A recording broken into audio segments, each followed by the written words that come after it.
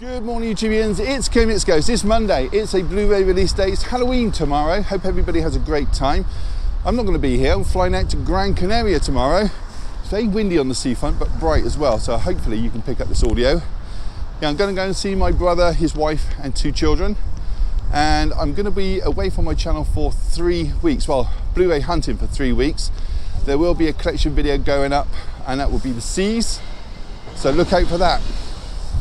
Gonna go and grab a coffee in a minute. I popped into HMV on Saturday and they hadn't received one of the big titles that are coming out today. So whether or not that's gonna be pushed back, I don't know. That one is a Haunted Mansion.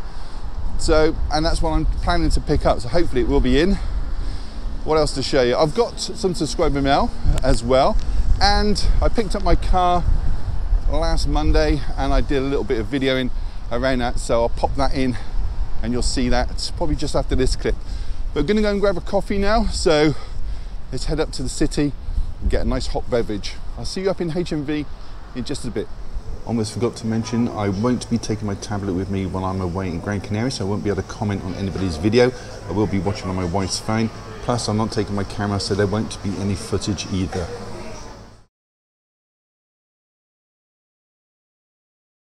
Okay, so I thought I'd show you around the new car. This is the Ford Kuga Titanium Edition. Obviously, I've blurred out the number plate.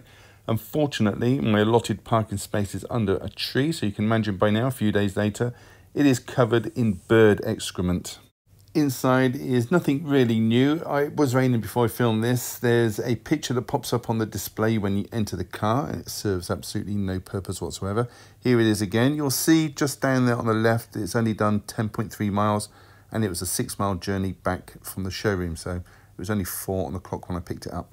So waiting for the information tablet to start. These tablets are pretty standard now. They have been included in the last 3 cars I've owned, and each time they seem to be a little bit more advanced than the last one. Here's the dashboard now kicking in. On the driver's display, there's what's called the calm screen. That's just a colour choice. On the right's a fuel gauge. Next to that's a rev counter. Top middle is a radio station currently tuned in. Left's the speedometer indicating top speed, which is 160, which is great in a mostly 20-mile-an-hour zone. What I will say about this car is the Bang & Olufsen sound system is very crisp, very good sound on this. Here's the tablet display, pretty much straightforward stuff. I won't put the sat-nav on because I'm home and it will reveal exactly where I live. We've got some stations here, we've got Heart there, radio 1, 2, 3 and 4. I've not pre-programmed any of these yet, so they will be a little bit different within the next couple of weeks. Obviously, everybody at home has now synced their phones to the car. I still don't own a mobile phone, so it doesn't apply to me. Also on the screen is a dual temperature control, so the driver and passenger can have different options.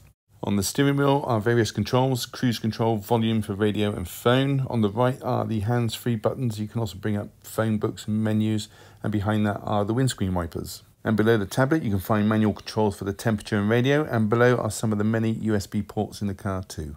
There's also a button on the key fob for closing the boot automatically. That's a feature that's new to me. Never had that before on any of the previous cars I've owned. And finally, here is a look at the engine. This is not a hybrid, it's just unleaded. I did overhear at the Ford dealership that they were in a state of a panic since the government's U-turn on the electric car only manifesto. But I know very little on engines now. The cars I started out were very different by design. I passed my test back in the 1980s. They look very complicated by comparison. I wouldn't even know where to start. Hey everybody, sorry to interject, but I've just received a parcel. This is Wednesday morning and I've removed the name and address both sides. Not opened it yet. I'm going to assume this is from a subscriber because I've got nothing on order in the post at the moment, and I'm going to assume because it's quite light it could be some slip covers. I could be wrong, but I'm going to open it in just a second, find out. I did put a call out a couple of weeks ago if anybody had any spare slip covers because I'm now collecting them. And I need as many as I can get my hands on. So let's open this up now and see if I'm right. Well, that was really difficult to get into. And there is a note, so I'm going to put it up in the corner, read along. It says, "Hi mate, just a few more slip covers for you. All the best, Alan Jones." Awesome. Let's hope they're ones I don't have. I'm going to get them out and I'll put them on the covers so you can see them in all their glory. Okay, first one is Point Break. I do already have a version, but not this version, so I'm going to keep this one anyway because it's nice to swap them over now and again. I'll take you over to Point Break and show you the alternate one that I have. So there's the one I have on the left hand side already. The right one is one of the Warner Brothers Iconic Moments slipcovers, which are nice. I do have a few of those in my collection, but I will keep both of them because, Well, I like them both. So the next one Alan sent me is Weird Science. This is the Arrow release. I did have this slipcover originally, but I gave it away a long time ago, so it's nice to have this one back. Let's go and put it on the film. So here it is, slipless at the moment. Let's put that slip on there and make it a whole lot better. Now that makes all the difference. That's lovely. And there it is on the shelf. Awesome. Next one is for Office Christmas Party. I don't know if I've got this one or not. Let's go and take a look. So no, that's another one that was missing from my collection. So brilliant. Let's pop that on that one. Look at that. That is lovely. Nice clear spine. Beautiful. As you can see, I need a whole lot more. Okay, on to the next slip, and the next one is a slip for my favourite film, which I do already have the slip for, but I'm going to have a look, see if this one's in better condition. So there's mine on the left, there's one I was sent on the right. The one on the right does have a little bit of paintwork chipped out of there, but my one does have some residue left over from a sticker. I could probably get rid of that. I'll keep this one, have that one as a spare. Okay, next one is for Love Actually. I don't think I have this one already, so let's go and check. I do like that design. If you've seen the film, you'll know it's from the Christmas concert. One of the children's dressed up as an octopus, Christmas octopus, obviously. And the quote underneath, you'll find that love actually is all around. This is from the Universal Iconic Moments slips. So let's have a look. There we go, Love Actually. No slip on that, so let's put it on there. So there it is. That looks lovely. Nice clear spine. Makes all the difference. Alternate artwork. Let's pop it on the shelf. Okay, next one is for Megan. I do already own this one and it is in pristine condition. I'll keep this one as a spare if you don't mind. Next one is for It Follows. I don't think I have this slipcover either, so let's go and take a look. Happens to be down a lower corner, and no, don't have the slipcover for it. So awesome. Let's put it on. So that is lovely. That makes all the difference. That feels almost like velvet. Nice clear spine. Stands out. Wonderful. And there it is down in the corner. Absolutely fantastic. And the last one in the pack is for Anchorman 2, which is right next to me. Let's put it on. So that really is nice. Nice and reflective. Got some raised lettering there. Again, nice clear spine. Let's put it next to Anchorman 1. And right there you can see the difference. It just pops on the shelf. That's lovely. Same with Anna and the Apocalypse. So thank you, Alan James. You have made my day. Thank you so much for sending them my way. You, mate, are a star. So there's Blink 182 in the window, and to coin a phrase, into HMV we go. Now, which t-shirt is on display? Well, it's Cynthia again, but I can see they have re-angled it at a more appropriate an angle. First title to show you is Texas Chainsaw Massacre: The Next Generation, or The Return of the Texas Chainsaw Massacre. This stars Renée Zellweger and Matthew McConaughey. How has that passed me by? So 1994, rated and 18 certificate, and it's $15.99. It's $12.99 on Amazon. Door 1 and Door 2 next. This is a limited edition, just 2,000 copies available. Two films are from 1988 and 1991, and they have an overall runtime of 176 minutes. This is priced at $19.99. Next is The Horseman. This 1971 drama stars Omar Sharif and Jack Palance, and it's directed by John Frankenheimer. He's the man behind Birdman of Alcatraz, The Manchurian Candidate, and French Connection 2. This is priced at $17.99.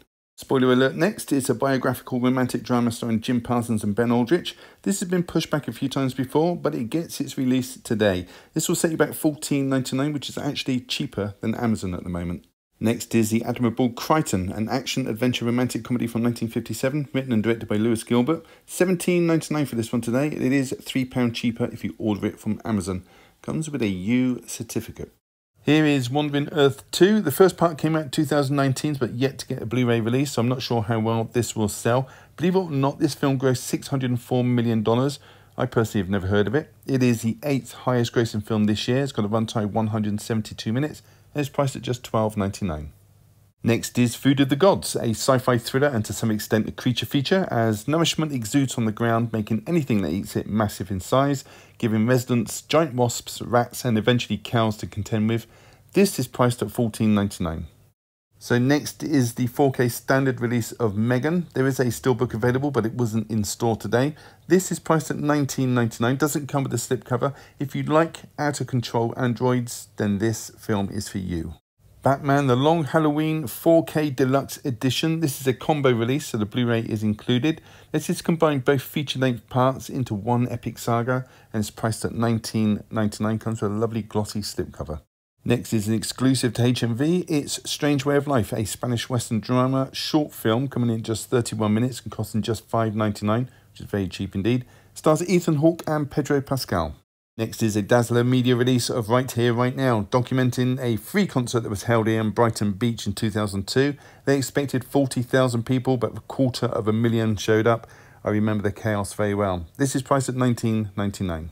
Next is the medium rare entertainment release of Our Man in Havana. This is a comedy drama from 1959. It's about the British Secret Service agents in Cuba. It stars Alec Guinness, Beryl Ives, Maureen O'Hara and Noel Coward. $17.99 for this one. Next is Justice League times Ruby Superheroes and Huntsman Part 2. That's quite a title. It's from Warner Brothers and is priced at $11.99. Comes with a slipcover and a 12 certificate. Next is Cobweb, a horror thriller from this year about an 8-year-old boy who hears tapping inside his bedroom wall, which leads to a voice. And let's just say his parents are hiding a secret. This one is priced at $14.99. Next is the 4K limited edition release of Fascination from Indicator, limited to 6,000 copies as well as 4,000 Blu-rays. Comes with an 80-page book, an alternate extended sex scene, and it appears to be presented in a digibook type edition. I could be wrong. This is priced at $24.99. Again from Indicator, another limited edition 4K release, this time Lips of Blood. There are 6,000 4Ks, 4,000 Blu-rays, but that's spread over the UK and America. Also comes with an 80-page booklet as well as many extra features and is also priced at £24.99. There are two different releases of Chopper today from Second Sight. Here is a standard release, a dark-humoured biographical crime drama starring Eric Bana as Chopper, aka Mark Reed, who is a prisoner telling his story from the inside.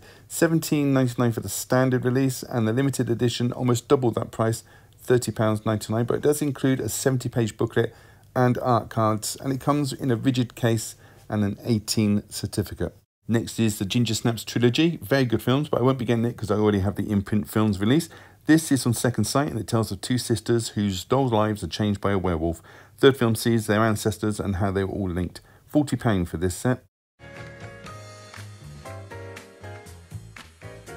Hey everybody, welcome back. So there's just two titles to show you today because there was a delivery issue with Disney, so let's crack on with it. Okay, first one to show you is Spoiler Alert. This is a biopic told as a romantic drama. It's based on the memoirs of Michael Orselio, who's been portrayed here by Jim Parsons, who you will know as Sheldon Cooper from The Big Bang Theory. Great show. Now, Michael works for a TV magazine company obsessed with collecting Smurf memorabilia, and it tells of his relationship with a photographer called Kit Cowan, who's being played by Ben Aldrich. So their relationship's just like anybody else's. It has its ups and its downs. I will point out actually that Michael suffers a lot with his insecurities. Well, a year into their relationship, and Kit's parents are still in the dark about their son's sexuality, which is actually revealed abruptly, which hurts his mother because of his son feeling uncomfortable telling her. Now, Kit's mother's Marilyn, being played by Sally Fields. We then skip 13 years ahead after a brief separation. Kit tells Michael he has a rare and untreatable form of cancer, which isn't really a spoiler because the movie opens on that reveal. I'm not actually going to say any more about the plot, but don't worry, there's a lot more to it. Christmas features quite heavily in this movie, which is nice, my favourite time of the year. This is directed by Michael Showalter, whose previous films include The Big Sick and Lovebirds. This has got a runtime 1 hour 52 minutes. Let's take a look inside. So on the disc, there is an image of Jim Parsons and Ben Aldrich. So that was Spoiler Alert. Okay, next and last is The Admirable Crichton. This is a comedy adventure romance movie from 1957, based on a play written in 1902 by J.M. Barrie, the man behind the Peter Pan stories. This is also known as Paradise Lagoon in the United States of America. And the film stars Kenneth More as a butler named William Crichton. He's also referred to as Gov, but that's a little bit later on in the film. The film itself is set 1905 in London. Crichton works for Henry, who is an earl. Henry, who is played by Cecil Parker, is a good man. He believes every man is equal and often proves his point by example, much to his spoilt grown-up daughter's dismay. And to avoid a scandal, not of Henry's making, he takes his family along with his staff on a trip to the South Seas via his yacht, and during a storm his engines blow up and the family are shipwrecked, and this is when the proverbial apple cart gets upset. The Earls family are less than useless for providing for themselves, whereas Crichton is a dab hand at survival techniques, and it's not long before they're all dancing to his tune. Mary, the Earl's daughter, played by Sally Ann Howes, who played Trudy Scrumptious in Chitty Chitty Bang Bang, is reluctant at first, to say the least, but eventually she does fall in line and in love with the new leader. She does, however, have some competition in the form of Tweenie, who's being played by Diane Cliento, who happened to be the kitchen maid before the shipwreck. Now, I'm not going to say any more on that or how it turns out, but it does have a really nice conclusion. Kenneth More is always a standout character, and in this he shines. This is directed by Lewis Gilbert, whose films include Educating Rita, Carve a Name with Pride, and the James Bond films The Spy Who Loved Me and Moonraker. It's got a runtime of just 89 minutes, quite a short one. Let's take a look inside. So the colourful front cover image has been put onto the disc. So that was the admirable Crichton. So that was it. Have you seen any of those? Plan to pick them up, or just want to leave a comment? And do so down below. I will read every one. It might take me a while to reply because I'm off to Gran Canaria tomorrow. Give the video a thumbs up, really does help the channel. Subscribe if you haven't, it's all free. Why wouldn't you? And on that note, all that's left to say is thank you so much for choosing my channel today and watching my video. Take care. I'll see you all in a couple of weeks. Bye.